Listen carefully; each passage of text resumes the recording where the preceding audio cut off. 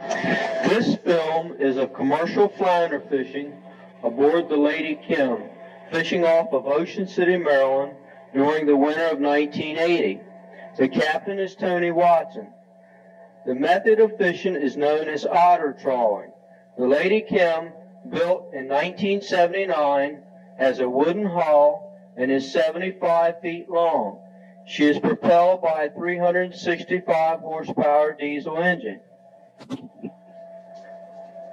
Here are the doors which spread and hold the net open.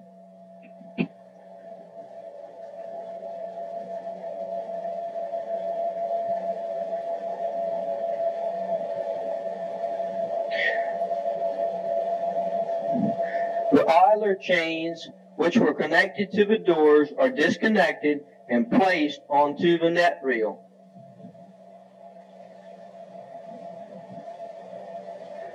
The ground cables, which are 300 feet long, are used between the door and the net and create a dust cloud on the ocean bottom. The cloud acts as a barrier and funnels the fish into the net. The cable and chain you see now allows the net to open up to a height of 9 to 12 feet. The width of the net is 80 feet.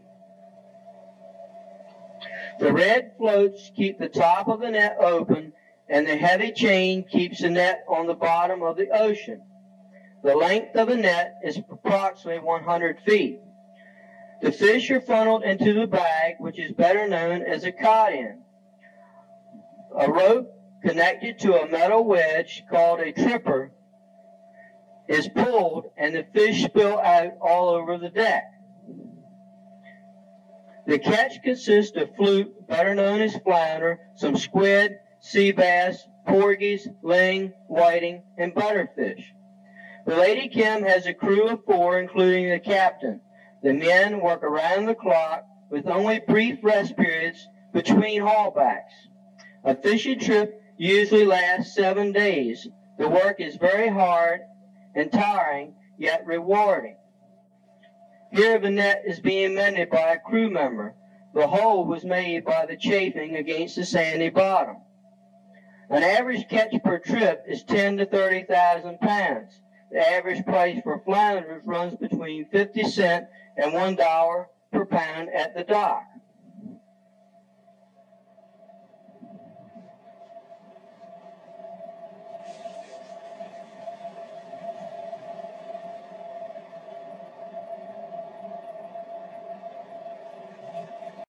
Here is a monkfish, sometimes called a poor man's lobster, due to the similarity in taste.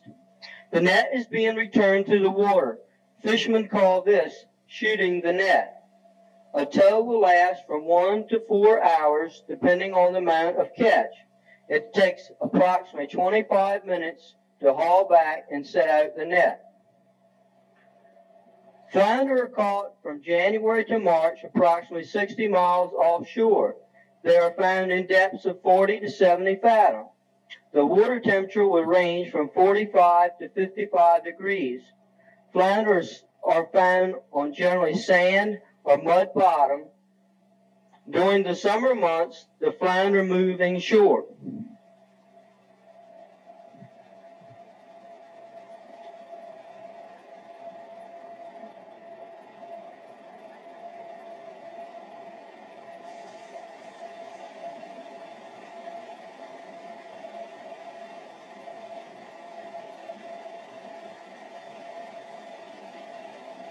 Here the chains are being hooked from the doors to the ground cable.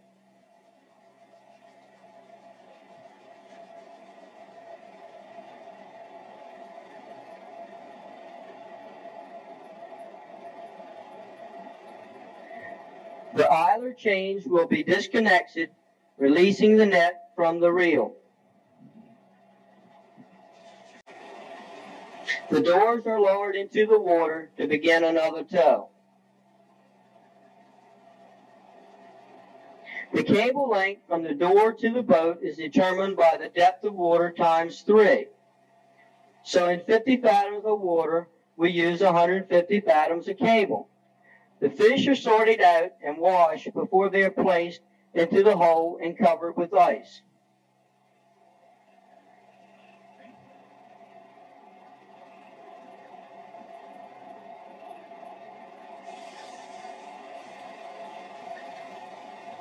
Here the trash fish, such as sea robins, dog shark, four spots, and starfish are shoveled back to the sea.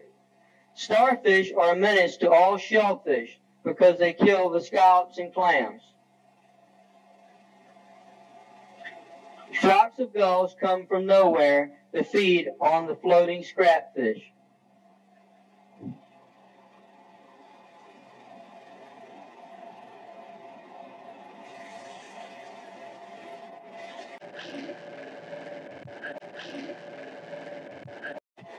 Foreign fishing vessels, such as the Spanish trawler, are frequently found in American waters. This vessel was fishing for squid. They use a net which is designed to fish 20 inches from the bottom to eliminate catching flounders. The Spanish are issued a large number of permits to fish within the U.S. waters.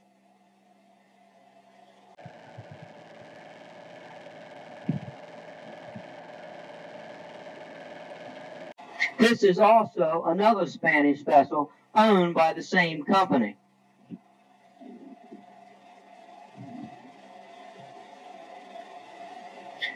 These beautiful gannets are diving for scrap fish. They can dive as deep as 100 feet.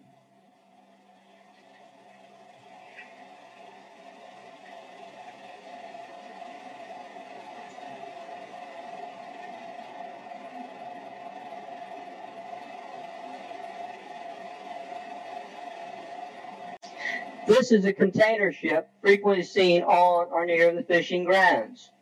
There are many types of commercial fishing in the Ocean City area, such as trawling, sword fishing, surf clamming, cohogging, lobstering, red crabbing, and sea bass fishing.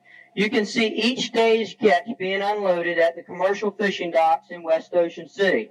The trip should be interesting and rewarding.